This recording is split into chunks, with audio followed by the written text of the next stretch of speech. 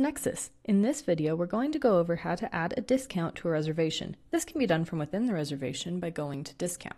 Once you've signed into your back office, you're going to navigate to the reservation that you would like to discount.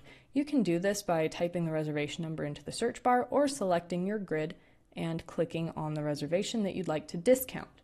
You will then navigate to the Discounts tab on the right-hand side of the page and select the blue Add button.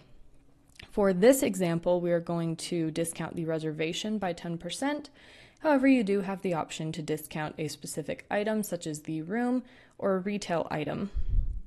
You will also determine if the following taxes apply to it, and you can change the date if you need to.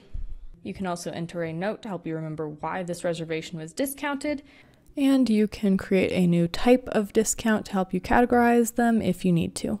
Once you've entered that in, you will press save and your discount will be applied to that room. To remove your discounts, you can either select the red Remove All button or check the box next to one that you would like to remove and press the Remove button. Now you know how to add and remove a discount to a reservation in ResNexus.